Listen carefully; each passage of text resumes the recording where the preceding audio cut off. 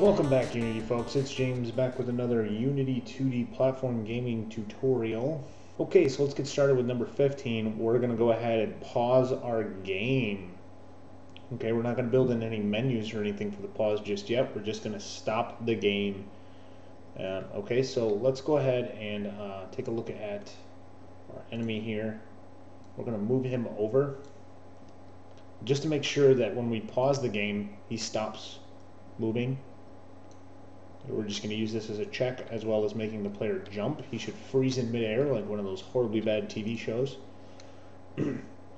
So let's go ahead and get started with this script. Okay, now this is a script I've created called pause game, and it's located in our scripts folder right here, pause game. Okay, so in this code we're going to do a couple of things.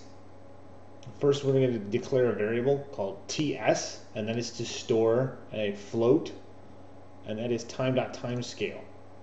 Okay, now time.timescale, if we highlight this and hit Control apostrophe, it will power up the Unity script reference for us, and it tells us the scale at which the time is passing. This can be used for slow motion effects. Okay, so basically what we're doing, it's like it says here, when time scale is set to 0, the game is basically paused if all of your functions are frame rate independent. Okay, so what we're going to do inside this script, because some of them are frame rate independent and some of them are not, okay, instead of setting it directly to 0, we're actually going to set time scale to an extremely low number. Okay, to a very, very low number. Okay, let me see here. I got 7 zeros and 7 zeros. Yeah, okay, or 8 zeros. Anyway, so let's walk through this script and what it does. First thing we do is we have the time.timescale. We've created a variable so that in the function start, right down here, we can store the game's normal time scale. Okay. The next part is a variable called paused, which is a Boolean, and this is to tell us whether the game is paused or unpaused. Okay, so in function start we grab the time scale, and then down here in function update what we do is we check if the player has push down and let go of the P key on the keyboard. So get key up is when you push, okay, so when you push a key down on your keyboard, you're going down, you're holding it, and then when you release, that's the up. Okay, that's the up part. So when the person lets go of the P key, if the game is not paused yet, we want to go ahead and pause the game. If the game is paused, then we want to go ahead and unpause the game. So pause becomes false. The game is no longer paused. Okay? So down here in this section, we say if the game is paused, and if the time scale is not set to our extremely low number, actually what we can do is just go ahead and set that to 0. We'll just set it to 0 anyway, just to demonstrate. What we want to do is set it to 0. Okay? Actually, we don't need this else here. Okay, so if the game is paused, we want to change the time scale so that time stops, and our player basically stops moving. Now, if the game unpauses, this is where the else comes in, this means that the game is no longer paused. What we want to do is say if the time.timescale is less than TS, then we want to do something, okay? So this is checking if the time.timescale is less than the original time scale, which we stored up here in start, we need to reset it back to that amount. So we say time.timescale equals TS. Okay, so what we're basically doing is we're saying, okay, the game is running, the player presses P. Is the game paused? No, it's not. Okay, we want to pause the game. And then it will skip the rest of this and come down here and say, is the game paused? Oh, yes, it is, because we pressed the P key. So we're going to go ahead and stop time, which will stop our player from moving. So if our time scale is not stopped, we're going to go ahead and stop it. So then the game keeps going and it's paused, and then the player presses P after his long bathroom break to unpause the game. And then it comes through and says, oh, the player pressed P. He must want to pause or unpause the game. Is the game already paused? Well, yes, it is. It is paused. Okay. Well, we want to go ahead and shut that off and let the player go back to playing the game. And then it's going to come down here. And it's going to say, oh, the game's not paused anymore. So what do we do instead? That's what else means. We're going to do this instead of what's up here. Oh, okay, yeah, the game's unpaused. We need to go ahead and reset timescale back to normal time so the player can keep playing the game. That's what this script does, okay? So if we go back into Unity here and we let it compile and everything's fine, I believe my main camera has the pause game script on it right here. Okay, you'll see these two variables, timescale and paused. When we start the game, timescale should be set to 1 automatically, and paused should be unchecked. Okay, so let's go ahead and start the game here. I got my background music bumping, and I'm moving my player. We're swinging. Okay, so if I jump and then press P, the game pauses. But you'll see that this guy, he keeps going. Okay, and that's because his update, the Goblin Squishy Box, and the Goblin guy, who has a platform mover on him, so we can open the platform mover script. Let's find out where that is. It's right here. Okay, so in platform mover, in order to make this so that it does pause, we're just going to go ahead and switch this from function update to function fixed update.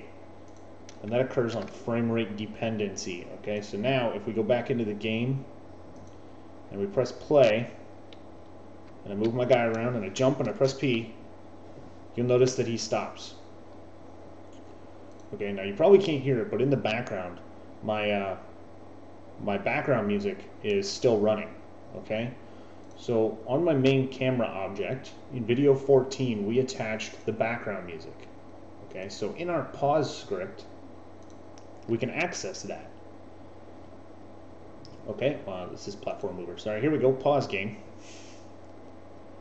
Okay, it's a pause game. If the game is paused, and we set that, we also want to set the audio to pause.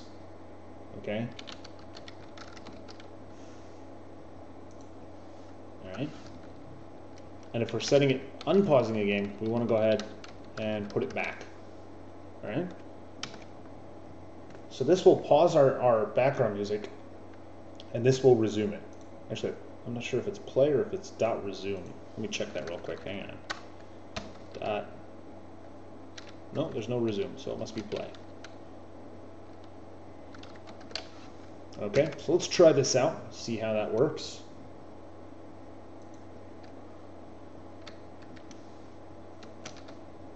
And the music's paused, and the music unpauses, right where it left off.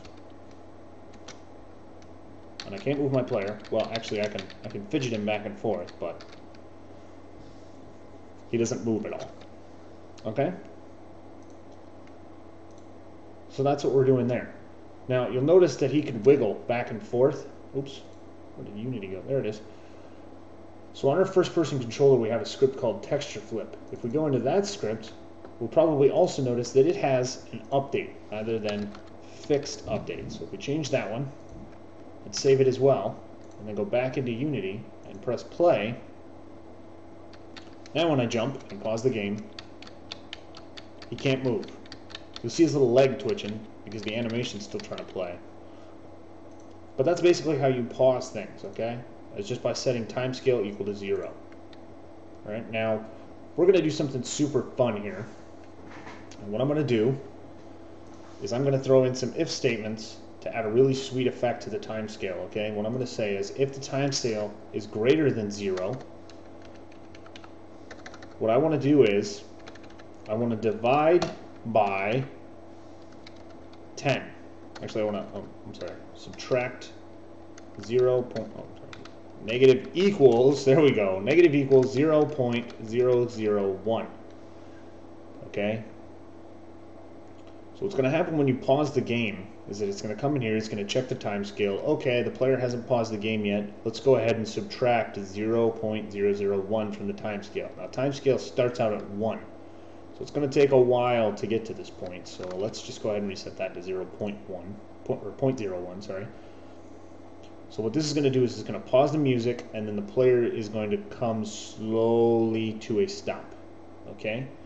So in our time scale, when we want to go back up, what we're going to say is plus equals 0.01. And this will make time speed back up slowly. Okay? So it's a nice little transition effect from pause to unpause. So let's go ahead and play our game. I'm going to jump and then press P.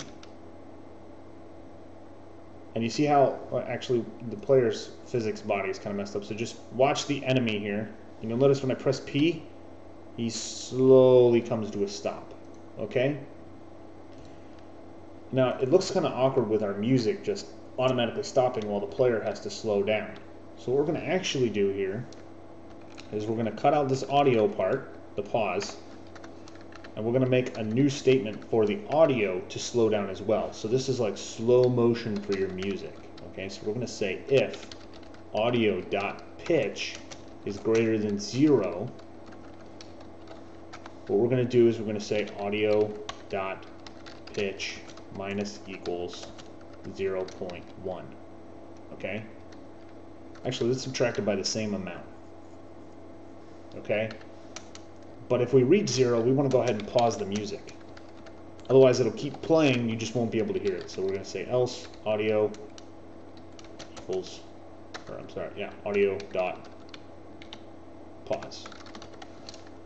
Okay, so we're going to do the same thing down here in the speed back up part. Now, if you don't have audio in your game, you don't really need to worry about this stuff.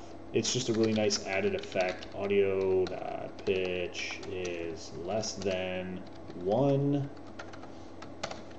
I think most recently, actually, there was a game that used this. I think it was like Metro, the sequel to the first Metro. So I think it's like Metro Last Night or First Night or Last Light or whatever it is. It used this feature where when you press the pause button, if the enemy, or I'm sorry, if your friendly guys or whatever were talking to you, it would just slow down. Yeah, it was really cool. It was funny. It was actually a really nice effect. It's a subtle little detail that makes gaming awesome. So if the audio pitch is less than 1, we want to go ahead and add 0.01 back to the audio pitch. And then, of course, else we want to go ahead and actually what we want to do while we're adding the audio back is we want to first go ahead and just make it play. So we're going to say if audio dot is playing, or sorry, not. If the audio is not playing yet, as in it's paused, we want to go ahead and play it. Audio dot play. Okay, so what this is going to do is it's going to come in and say, okay, the player has unpaused the game. Let's go ahead and start increasing that time scale back up. And then we're also going to check the audio. Oh, the audio pitch is lower than 1. Is the audio playing yet? Well, no, it isn't. So let's play it, and then you'll be able to hear the sound slowly get back up to speed. It's like watching a slow motion video go from full speed to slow, and then speed back up. Okay, so let's go ahead and hop into Unity, make sure that this compiles, and it does. We can save our scene, and we're going to go ahead and press play. And when I jump, let me go ahead and turn my volume up so you guys can at least try and hear that. Let me make sure that my audio source is turned up on the volume. Let's go ahead and set that second all the way up. Well, I guess you can't go any higher than 1, so hopefully you guys can hear that. Let's go ahead and play this. And if I jump and press P, the pitch slows way down. If I unpause, you can see the enemy slowly speeds back up to full speed. You see how my player slowly came to a halt there? And then if I unpause the game, you'll see him slowly come back. See, and that's a nice little effect. It's something cool you can do with the pause. So you just jump.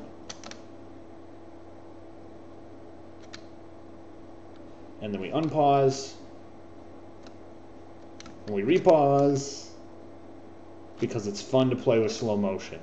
Okay, that's just an added feature you can put in your game that's really fun. So I'm going to go ahead and post this script for you guys to copy and use. As always, if there's some other part of the 2D gaming series you want, you can go ahead and send those to me and I'll add them in as special requests or add them to the series themselves. Thanks.